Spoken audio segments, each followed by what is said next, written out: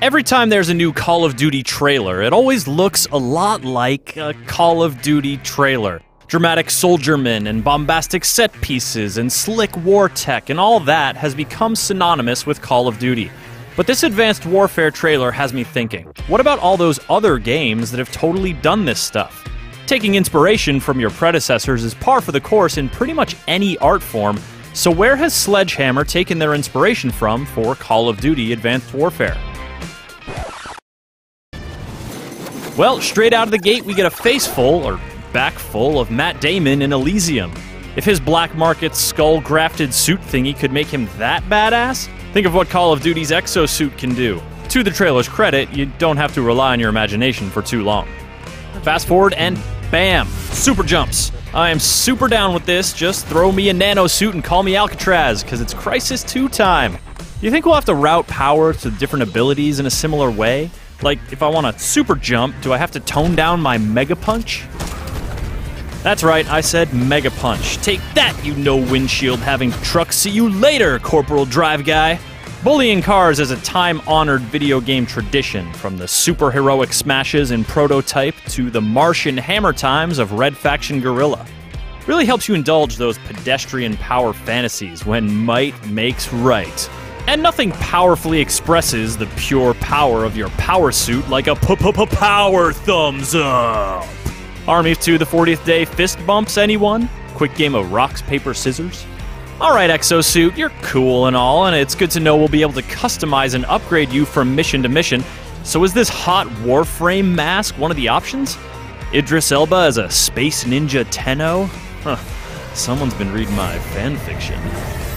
Alright, what else do you have in this Exo bag of tricks? Oh, hey, cloaking!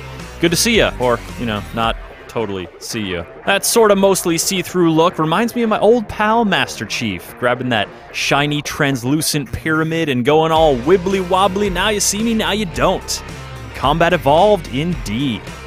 But what about those climby gloves? Oh, okay, Spelunky is probably too far of a stretch, and Mission Impossible Ghost Protocol is, well, pretty spot on, but not actually a game. Assassin's Creed, maybe? Infamous? Those guys are just too nimble. This is more like Black Ops 2, but without the cool rope-swinging man pendulum kind of thing. Eventually, the Advanced Warfare trailer takes the whole power suit thing to an extreme, with this hulking beast right here, channeling a little bit of PlanetSide 2. I mean, a minigun arm is cool, but max suits can rock friggin' anti-air cannons on the right and the left. Damn.